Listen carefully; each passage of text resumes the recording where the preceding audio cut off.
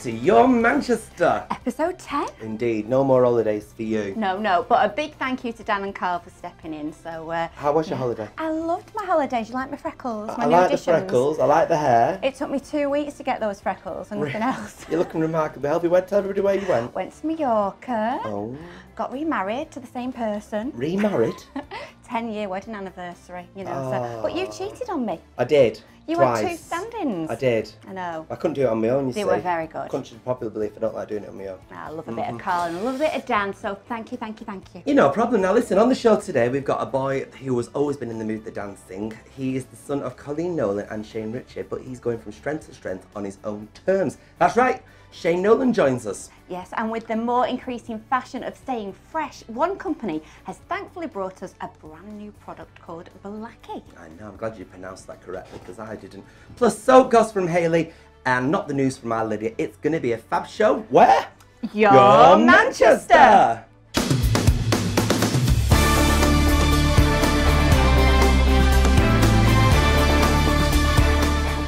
Well, a lot of people will recognise our first guest, the son of Shane Nolan and Shane Ritchie, and you'd think it'd be easy to try and get into their shadow, but it's not really been for this guy, has it? No, having known him for a few years now, I can hand on heart say he does quite the opposite. He even made the decision to change his name so we can enjoy the big wide world.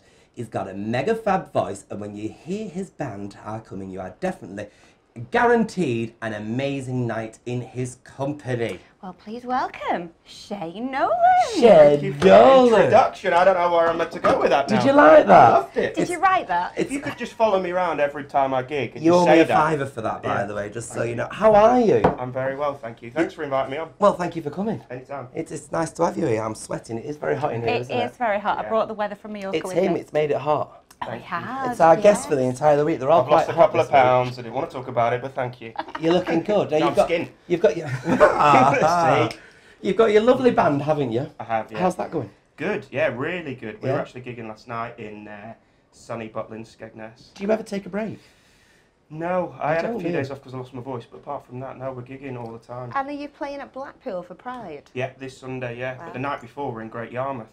So you are travelling literally the Yeah, length and breadth. literally. Like last month, we did 855 miles or something daft in 3 weeks. And do you drive yourself, do you? I drive the nighttime shift, yeah. It's not on, is it? It's not fair. It's not fair. It's the not band's right. called Shane Nolan Band. We should be in certain drive, you know what I mean? You should have a bus by now. I know. You The think amount so. of gigs that you do. I know. If we weren't skinny, we wouldn't gig as much. Well, we talked about him changing his name. I mean, that's something that, you know, Yes. everybody was going a bit mental about because know.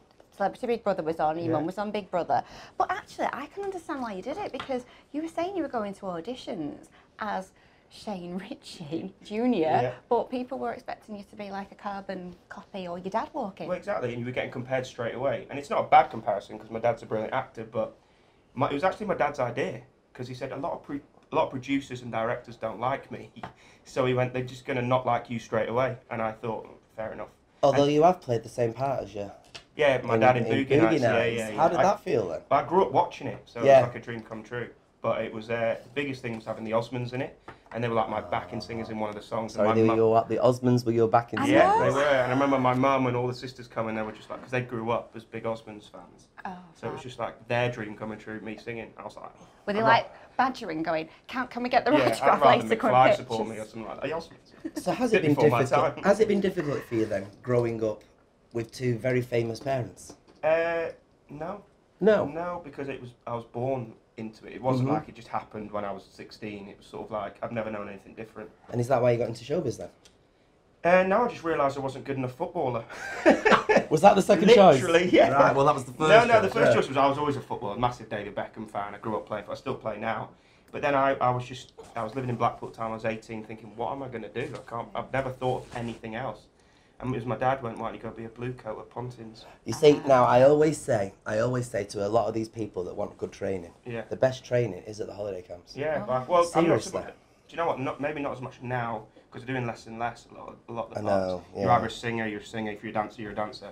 Whereas when I was a blue, we did everything. I used to love it. I used to go to food and concerts everything. all the time. Me as a kid, I used to always win the talent competition. Good. Yeah. Do a bit of Judy Garland, sing Somewhere Over the Rainbow, I've win made a living out of holiday. that. I don't know, I've done It's not that. getting better than that, folks. Cut it there. Exactly. Yeah. So what have you got coming up then? Because I'm sure there's plenty of things coming up. In fact, I know there is, but I don't know what I'm allowed to say, so that's why There's egging a on. few things in the pipeline. I've got a few meetings and stuff, and I'd love to come back and talk to them about it when I'm allowed to. But I can't at the minute. Can you give us a little clue?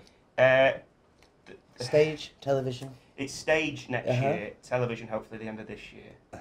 But stage next year is going to be really big and really, especially in Manchester and surrounding areas, yeah. And it involves my mum as well. Does it? Yeah. Are you working together? Possibly, yeah. Possibly. I'm excited. It'll be out very, very soon. I'm not sure if I'm allowed to want to break it's been done already, has it? No. It's just it's. Look at me, I'm like Poirot on speed. I nearly said it then as well, and I thought, no, I can't. No. Well, I've got a surprise. Yes. Because behind here, I've got some quick fire questions for you. Oh. Are you ready for this? And you don't even know them, do you? I'll just have my gin. You're all right. Right, so I'm going to ask you one thing or the other, and you've got to tell me which you prefer. Okay, sweet. Okay. Manchester or London? Manchester. Peppa Pig or In the Night Garden? Peppa Pig, yeah. I know every episode. EastEnders or Loose Women? Oh, out of order. I love that. Oh, the time is Loose ticking. Women. Loose Women. You know when you said that then, could you nobody else here? Yeah, exactly. Clock. Loose Women, yeah. Loose Women. And ballad or rock anthem? Oh, rock anthem. Bell or Shell? I've known Belle longer. Yeah! And I love a ginge. I do love a ginge. There you are. I'll just put them questions over there never to be asked again. Well, thank you so much for your time. Thank you very much for having me. And we'll have you back when in a few months when that programme comes out. End of this year. End of this year, and then it's going to start next year off really well, really good. And you'll be there reviewing it, I'm sure. You heard it here first. Excited. I'm excited. Thank you very much, Mr. Shane Nolan. Thank you very much. Hiya, I'm Lydia, and you're not going to believe what's been going on. With the final brass toad nestled at the bottom of the hole, team members from the Black Horse Club jumped in the air to chest bump after becoming world champions at one of Britain's more obscure pub games. Toad, which is said to have originated in France hundreds of years ago, involves throwing 4 large brass coins, or toads, at a small hole on a lead square nearly 8 feet away. Next, Norway's high school graduates have been told to refrain from running naked across bridges and having sex on roundabouts lest they give drivers too much of a surprise, the National Transport Regulator said on Wednesday. Norway's annual post-graduation period, called Rus, lasts weeks and involves partying and drinking heavily and tends to challenge public morals every spring. While the list of rituals involved in the Rus celebrations vary from one school to the next, they almost all involve alcohol, nudity and sex. What's happened to the tree? Whew. Macron and Trump planted a tree at the White House, and now it's missing. The French President Emmanuel Macron celebrated the special relationship between the United States and France during a state visit to Washington. He planted a tree with Donald Trump on the grounds of the White House. Now the oak sapling is gone, at least temporarily. White House photographers noticed that the tree was gone days after it had been planted. Mystery ensued. The problem? Parasites on the tree, which could spread to others on the White House property. It was actually a special favour from Trump to France to be able to plant the tree on the day of the visit, an official from Macron's office said. Since then, it has returned to quarantine and will soon be replanted in the White House. I've been Lydia, and that was not the news.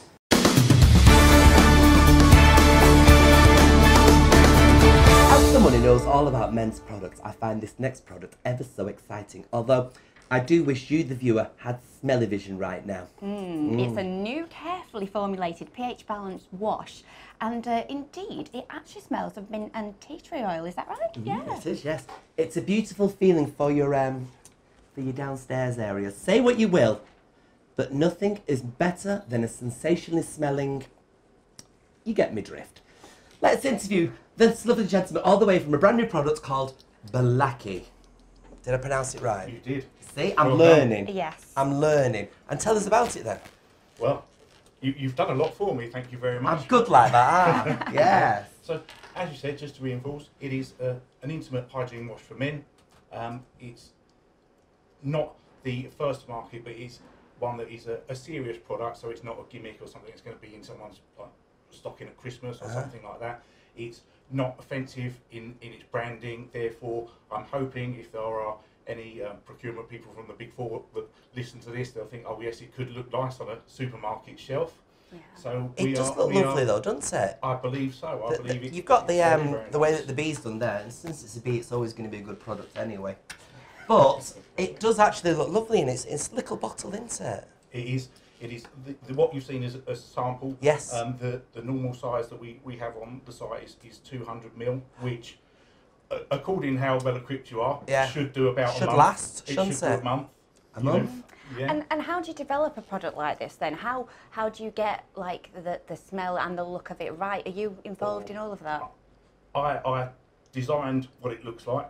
I went and researched. I did some market research on how it should smell, because I was looking at what was out there. I was looking at the female products. I was looking at why partners might be sort of, oh, he's used my stuff again. So I thought, oh, there is a market for that.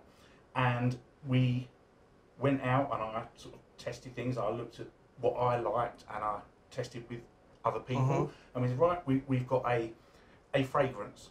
And then it was, what about consistency? Because what I didn't want to was, well, it's just a shower gel. Okay. However, I can categorically say it does not feel like a shower gel. It's totally clear, it's translucent, but you can tell when you've used it, it leaves your skin feeling totally different than it has before.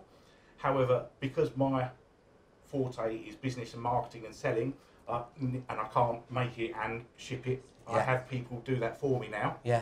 And my role in the business is to promote it, is to do this, is to do trade shows, is to work with wholesalers in this country and further afield, because I'm looking at going to hot, humid climes where there's a dense male population, where I can promote the product. And next on my hit list is actually Thailand.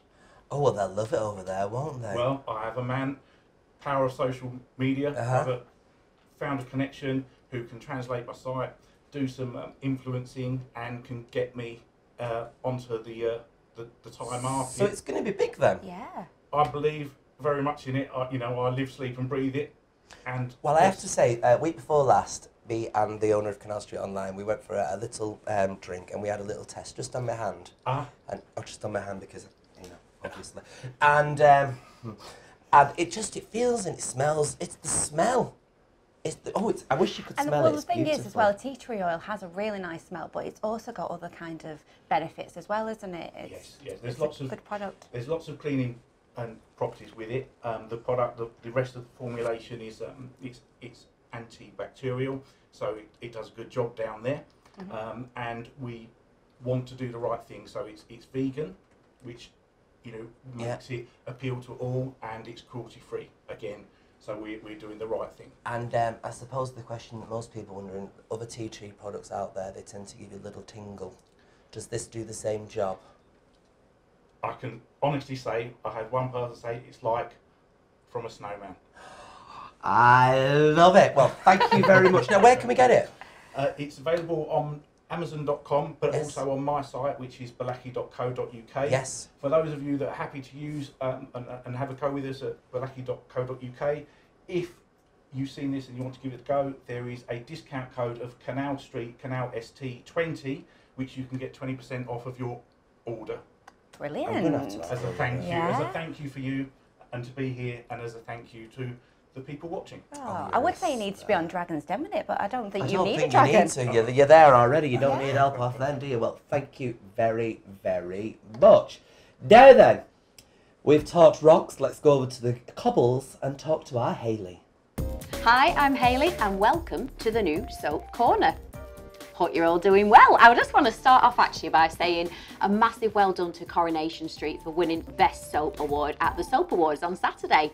They also won Best Actor and Best Actress as well, Best Villain, and to be honest, I can't go through them all, there's far too many, so a massive well done to all the nominees and all the winners there too.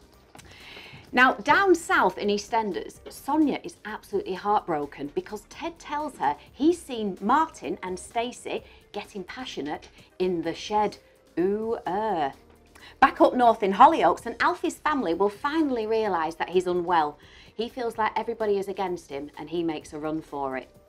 Now, just dashing across to the cobbles, and have to say, I'm very intrigued as to what Rosemary the Psychic is up to next.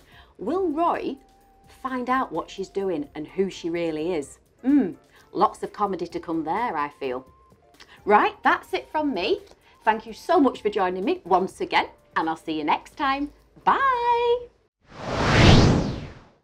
Well, we're back on Tuesday with Jack T from Urban Massage. And Ackley Bridge star Sam Retford is coming out the closet at Hopeville to talk to us. So subscribe away and look out for something very special. Yes, indeed. Say no more, then.